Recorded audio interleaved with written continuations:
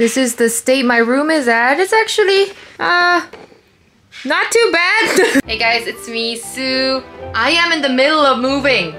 Once again! This time it's gonna be the last. I swear it's gonna be the last. At least in a while. For now, I wanna get my casa. I wanna be settled into a casa. The past couple of months living in LA, or not thereof, I have been homeless at one point, had some landlord's issues, and just mean landlords. And then I got like an unsolicited roommate situation. It's just...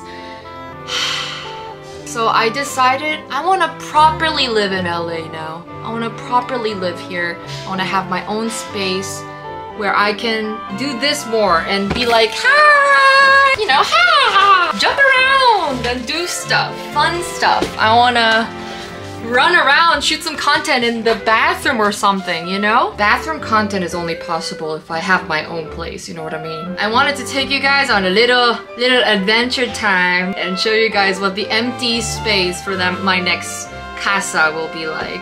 It's gonna be mi casa, su casa. I like that. I like that a lot. I want to do a transition thing. I've always wanted to do a transition. I'm gonna go. Do it again. Hello everyone, we are back. My boyfriend holding the camera.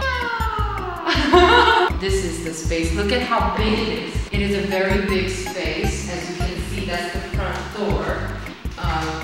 This is the dining area. Maybe I can have food and tables and this is nice little thing. Very high quality marble.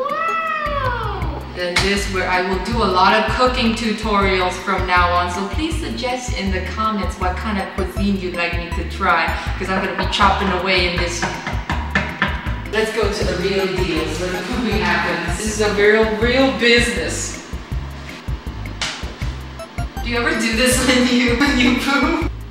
This little empty canvas is gonna be my next casa for the next year. And next video, hopefully I'll have some mess going on in this